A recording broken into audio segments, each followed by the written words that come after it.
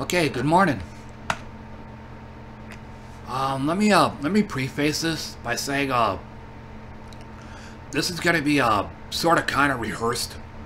I tried to do this. I tried to do this earlier, but I had to restart my computer, so my audio visual stuff, the defaults got re-scrambled and stuff, and my last one sounded like I was speaking at a distance. You could hardly hear me.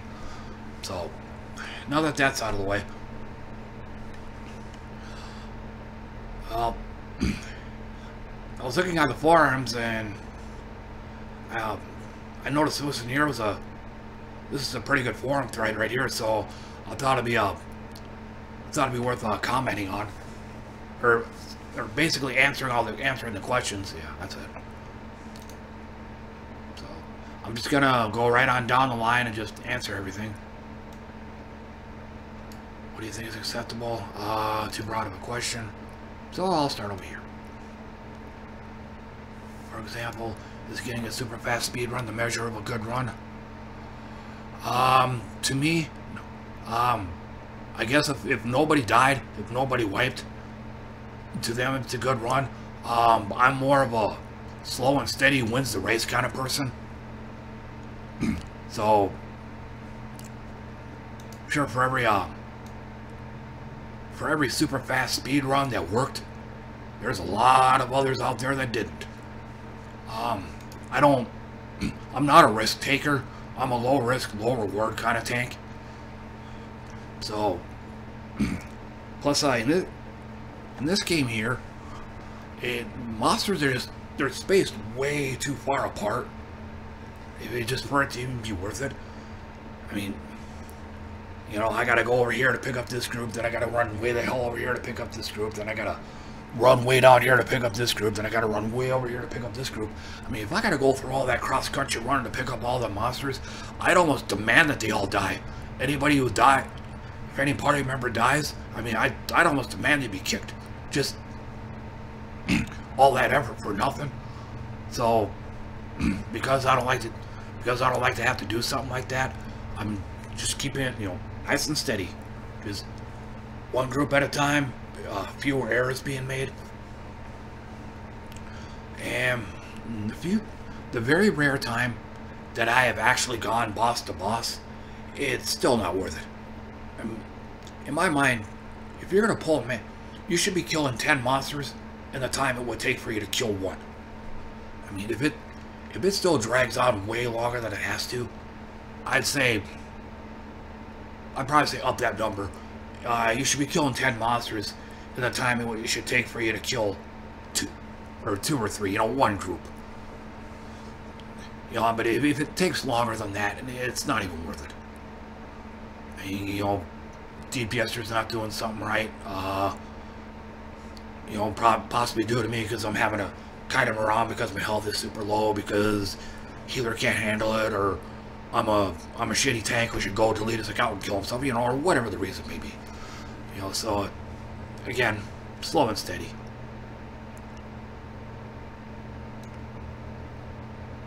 What's the race? If a run takes 10 to 15 minutes longer to work with party, you have to make some mistakes and learn. Is that a bad run? Nope. The way I do my dungeon runs is I always set aside an hour to do a dungeon. For dungeons, I don't just run in, oh yeah, I'll do a dungeon and I'll get done with that in like 5, 10, 15 minutes. And then I get dropped into Auronvale with 3 sprouts who have never done the dungeon before. So I mean, that's a bad call on that one. So I always set aside an hour. And it was also, and keep in mind also that it's Dungeon Finder. You're being grouped up with strangers of varying skill levels. I mean, so you can't expect everybody you run with to be a real maestro at their class. You just can't.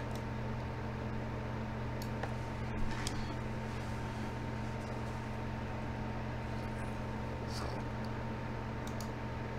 again,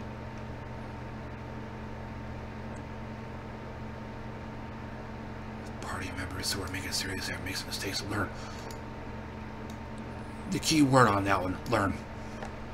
I mean, I gotta, probably like you guys, I run with my fair share of, shut up, I'll play how I want, or it's my sub, I'll play how I want, or don't tell me what to do. You know?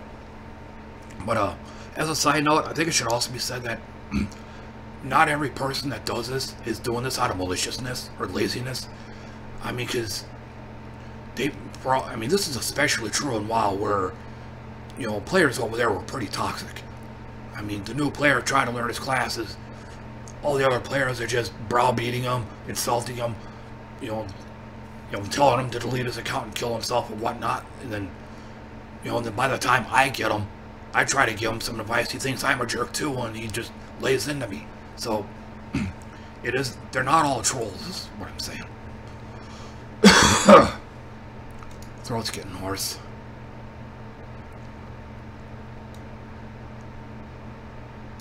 Do you have criteria for good? Yeah, completion. Preferably within an hour. But otherwise, I mean, long as, again, I'm more into smoothness than quickness. It's like reading the tortoise and the hare is pretty much how I look at it. You know, in case you don't know the story of the hare, you know, tortoise and hare have a race. The hare just takes off, but then he stops to rest every so often. But the tortoise, slow as hell, but he just keeps at it, just keeps on running. You know, and then the hare is too busy resting to all of a sudden realize that the tortoise is crossing the finish line and not him, so end of that story.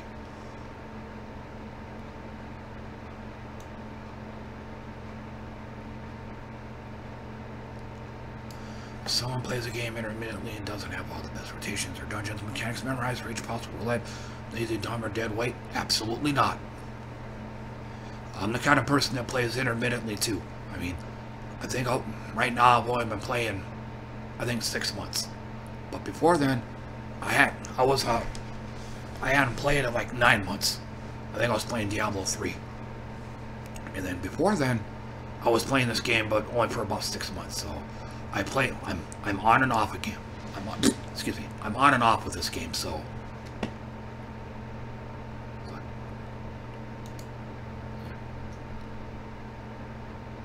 There's something else I want to say to that, but I'm having trouble getting it out. Even if they're constantly casting it open to advice, again, if they're open to advice, that you're a pretty lucky man if you get that. Because, like I said, I've had the vast majority of my runs are with people that never talk, which kind of makes it hard for me, because I'm the kind of person that I won't talk to you unless you talk to me first. So when you're running with a whole bunch of people that are totally silent, I'm silent, and then, you know, nobody communicates. So this is a rare thing right here.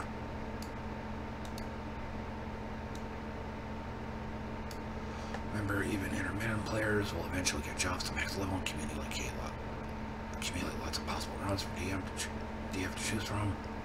They can't randomly get something they don't totally remember. Yeah.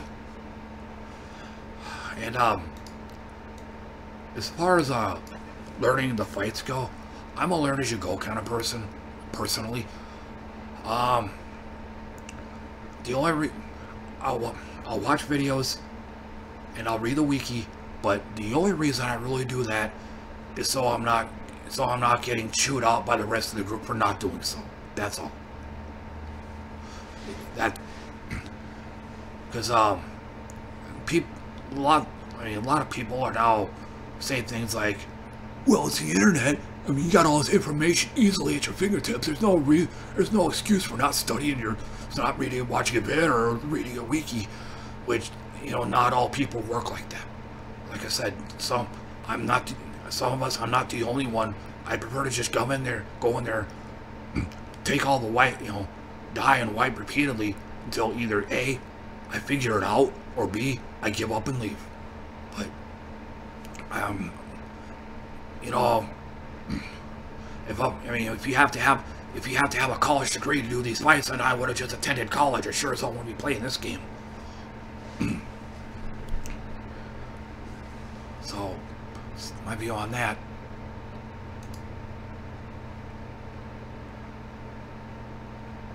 Let's start here. Come on. Would you be more or less likely to work with a player or just drop group? I'm very on the fence on this.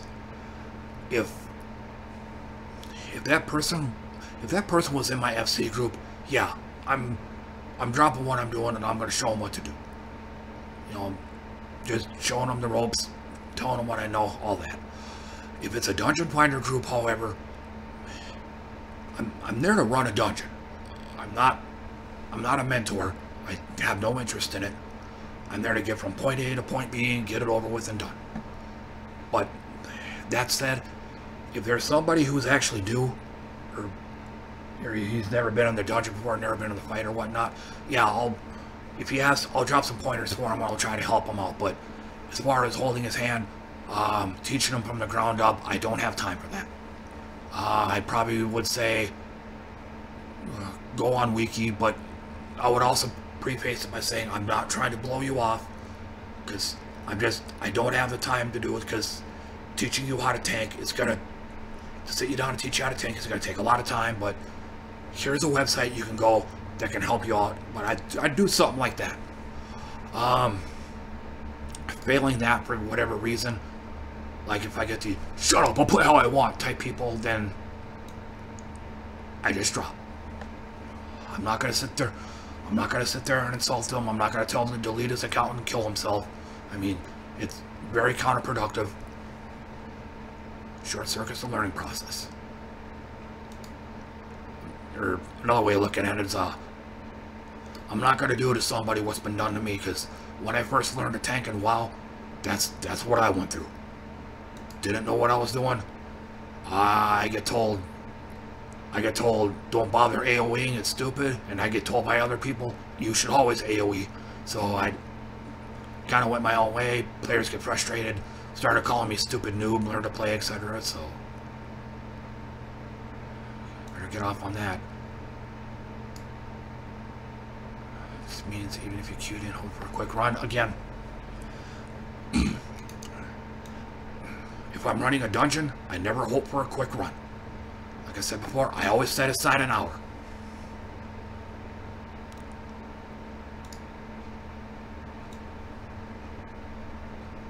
Even if you queued in, hoping for a quick run before you...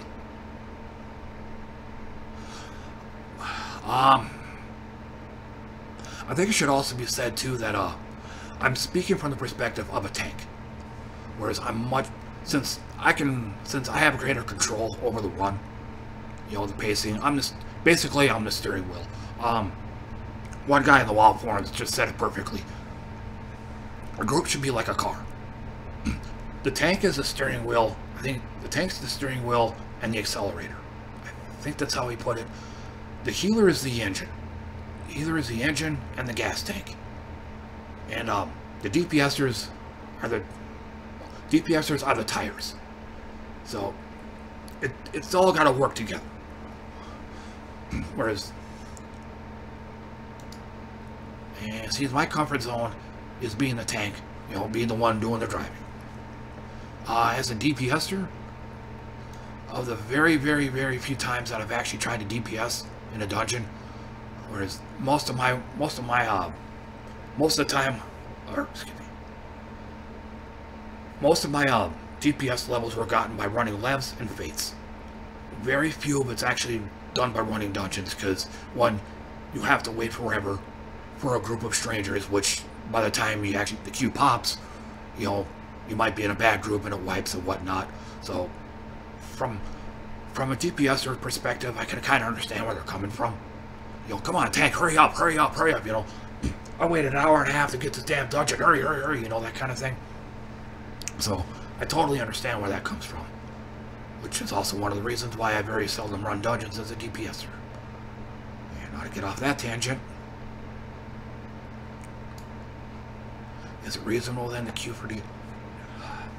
Nope. Nope. If you're a tank and to a lesser extent a healer, it's very unreasonable to be in a rush. You already got insta queues.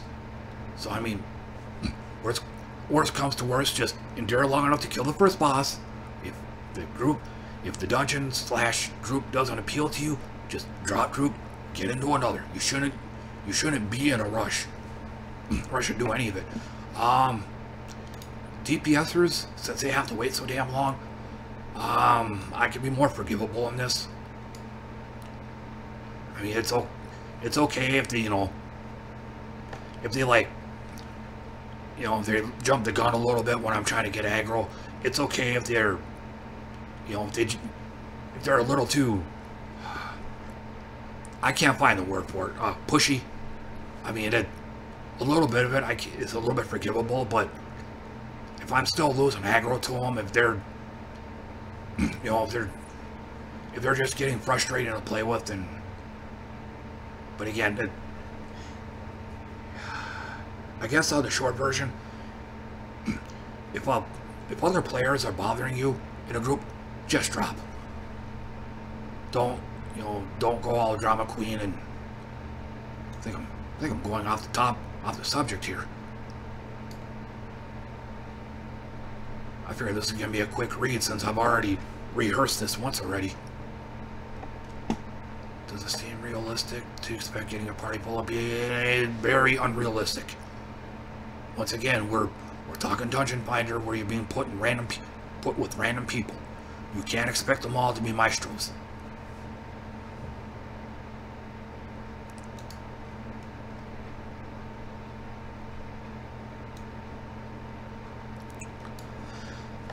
Is not a party with people who at least know are good at 60 to 80% of their... it would also depend on the content on that. If you're running cutting edge savage raids, they're gonna need to know at least 90% of their job. But since we're talking about Dungeon Finder here, I would probably say just even 60 to 80% to me is too high. Just somebody that can at least hit 1, 2, 3 on their combo. If it's an AoE, if at least 3 or more, if I'm fighting, say, 3, sometimes 4 monsters, again, slow and steady wins the race with me. I only pull one group at a time, so you could just get by on just 1, 2, 3. If I'm only pulling like 3 monsters, kind of gray area. For the very, very, very rare time that I actually go boss to boss, then yeah, you're gonna need to learn AoE, but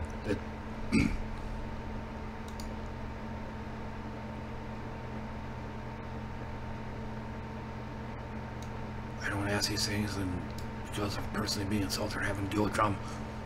That, like I said, this is a good post right here.